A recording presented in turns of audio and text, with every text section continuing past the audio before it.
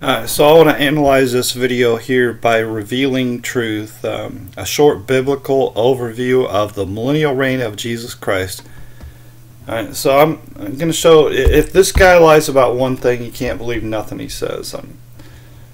So I want to show you, as easy as possible, that this guy is not revealing the truth at all. Alright, but let's try to be fair about this and listen to what he has to say. Okay. The millennium is the rule of the Messiah. It says in verses 4 to 6 that they live and reign with Christ for 1,000 years. This is the biggest piece of the Old Testament.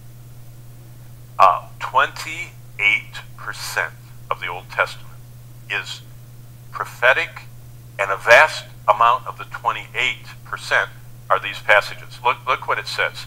The millennium covers 40 chapters of the Old Testament. The millennium, there are promises to David, 3 chapters about the millennium. 2 Samuel, remember his son, the son of David, would sit on the throne of David and rule. And that's in 2 Samuel 7, 2 Samuel 23, Psalm 89 is all about it.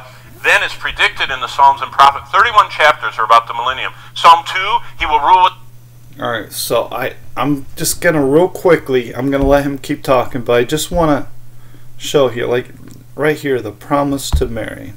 And this is one you've seen me talk about constantly. So he points out to Luke chapter 1 verse 32, and what's the millennium, he's saying that the millennium is in Luke chapter 1 verse 32. That's exactly what it says. He's saying this idea that Jesus rules for 1,000 years is in Luke chapter 1 verse 32. He shall be great and shall be called the Son of the Highest, and the Lord God shall give unto him the throne of his father David. Alright, so this is clearly talking about Jesus. Nobody's going to make any mistake about that. However, where this guy's BS falls apart is in verse 33. And he shall reign over the house of Jacob forever, and of his kingdom there shall be no end. Folks, Jesus doesn't reign 1,000 years. The Bible never even hints at any possible way that Jesus reigns 1,000 years. It's crystal clear. He reigns forever. And of his kingdom there shall be no end. Come on. Rule with a rod of iron. Remember all that you've read? Psalm 45, Psalm 110. Isaiah 2 talks about the transformation.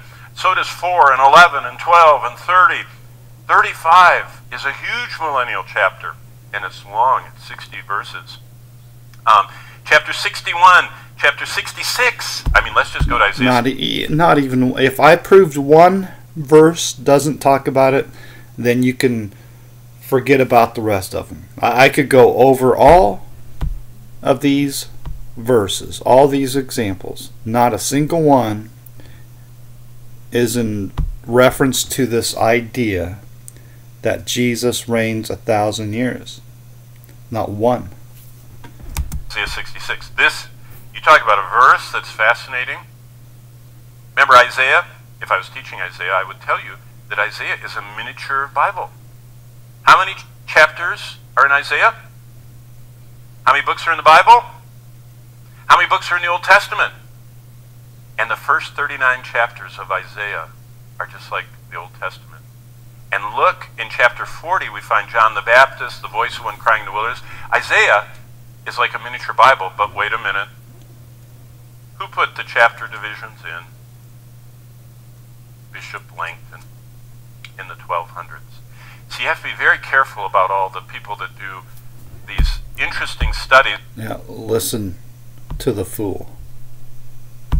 That say because all these verses have verse 66 and verse 6 and verse 16 and all this, and they make all these codes up from the Bible, and you can immediately be skeptical because the verse numbers were not put in the Bible till the 16th century by Robert Stephanus, a printer in Geneva.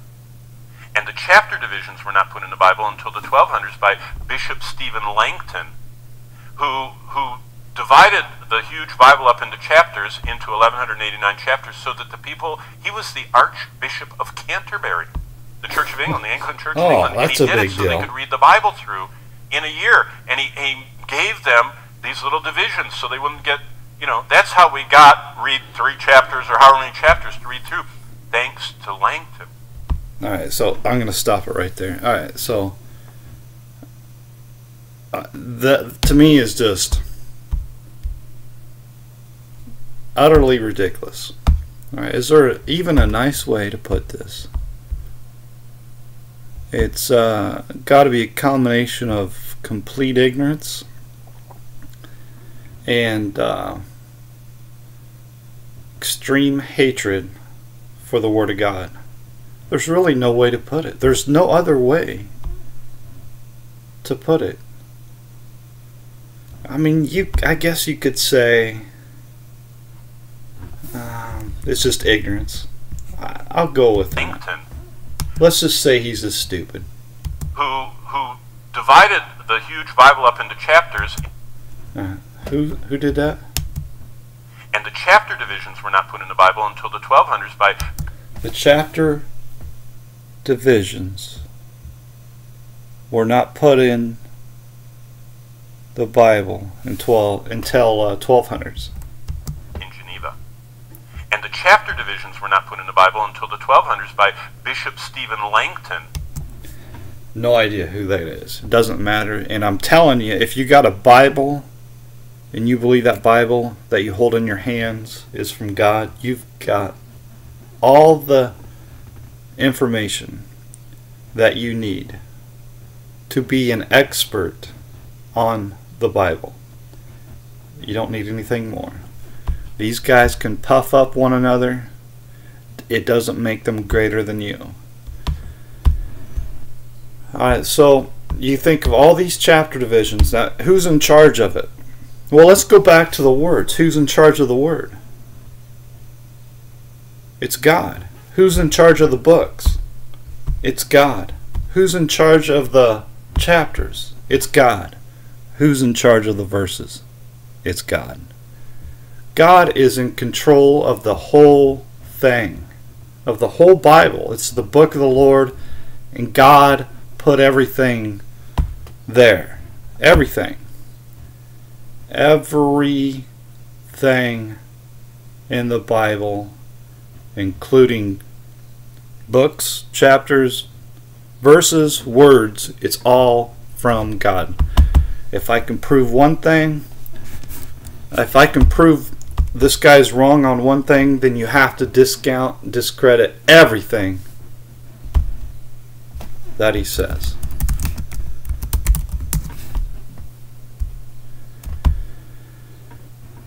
Acts 13 verse 33. God has fulfilled the same unto us, their children, in that he has raised up Jesus again, as it is also written in the second Psalm. Thou art my son. This day have I begotten thee. And of course we can go to second Psalm, and we could see,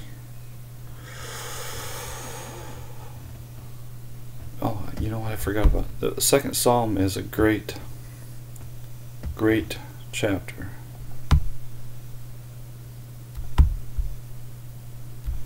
And we go to verse 7. You know, one of these days I ought to go over this chapter. But anyway, verse 7. I will declare the decree. The Lord has said unto me, Thou art my son. This day have I begotten thee. So this guy's claim that chapters were not put in the Bible until the 12th century or the 1200s, whatever, that's wrong. I mean, in order to go along with that, you have to believe Acts 13 was not written until the 1200s, or before, or after the 1200s. I mean, there's just no way to reconcile that. No way at all. I mean, you could feed off the ignorant people, take advantage of them, and sell your BS. You can fool a lot of people, but you're not fooling God. And you're not fooling me. I can see the wizards behind closed curtains. And they're not fooling me.